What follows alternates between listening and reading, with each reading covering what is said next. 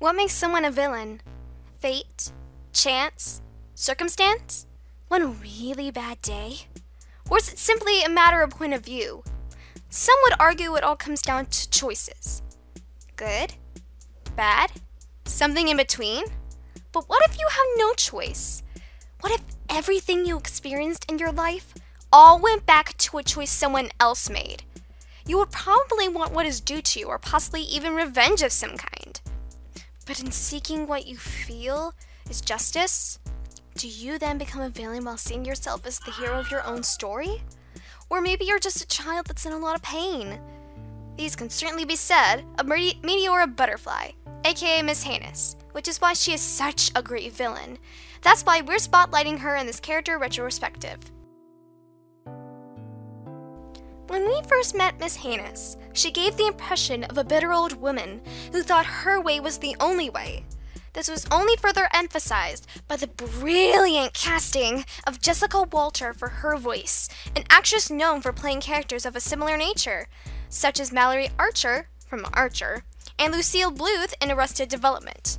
You younger viewers may want to wait a few years before you watch those shows, but trust us, this was perfect casting, which made the revelation of her past as Meteora all the more impactful.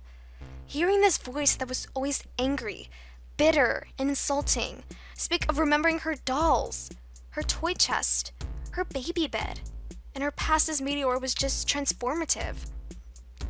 This character, who we initially disliked to say the least, suddenly had a past where she was just a baby who had her family taken away from her. Later, we would come to learn more about how she was raised, subject to the same brainwashing she'd subjected other princesses to. Considering all this, it makes Miss Heinous / Meteora a character that would deserve our sympathy instead of our hatred. There's also the relationship between Meteora and Star to consider. Although Miss Heinous, or Meteora as you will, was more of an enemy to Marco, symbolically speaking, it was inevitable in a way that she and Star would clash. From the show's beginning, Star feared St. Olga's and subsequently everything it represented. Having to give up being herself to become queen and take on all the responsibilities associated with it. Miss Heinous represents the St. Olga's ideology, if you will.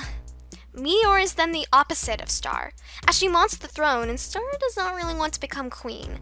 Due to Moon's absence, Star is to become acting queen. Emphasis on the acting part. And in effect, meets the destiny she tried to avoid. This theme is reflected in other relationships as well. It would seem that the Magic High Commission sought to initially avoid the situation by switching Meteora with Festivia, but in effect, caused what they feared to happen, if not worse than they imagined. Ironically, Meteora in a way represents what Star herself tried to create, and in effect, a dream became a nightmare. And being half monster and half human, Meteora represents the society that Star tried to create. Star then is fighting both Meteora and what is symbolically her own aspirations for a more unified Muni. However, that's not to be discouraged or seen as impossible. After all, Meteora was reverted back to an infant, symbolizing a new change. Let's also remember that the Meteora from before was a byproduct of wanting to keep humans and monsters separate, while Star is seeking to bring them together. In a way, Meteora represents what you might call old wounds and the desire for vengeance of the oppressed. While her actions would affect maybe a few people responsible for her pain, but hurting more innocent people in the process, possibly even those who would support monsters and humans living together, and in essence, Meteora herself. I think a lot of us were crying alongside Eclipse when it seemed that Meteora was destroyed. Just like I think our hearts all soared when it turned out that she had been reverted to a baby. This gave them both a second chance to be a family, with dear old Dad just waiting to be released in Season 4. But what does this mean for Meteora's potential as a future villain?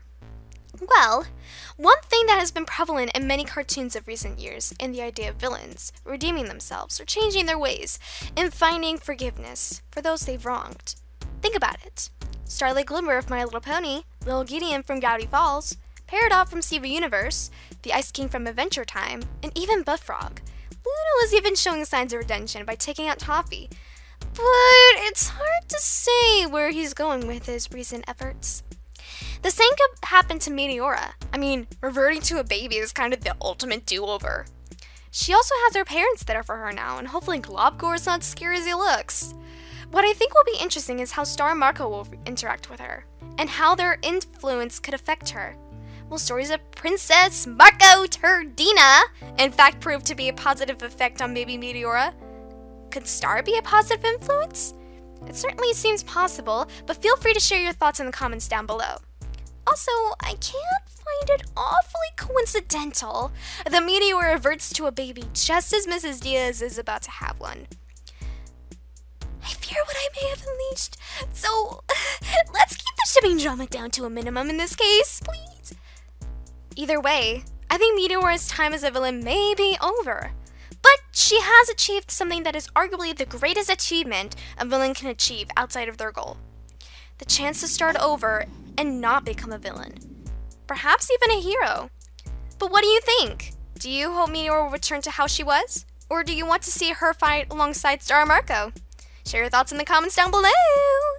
Be sure to like, share, and subscribe, and check out the Star vs. the Force of Evil Amino group for more content and connect with other fans. We will get through this hiatus together.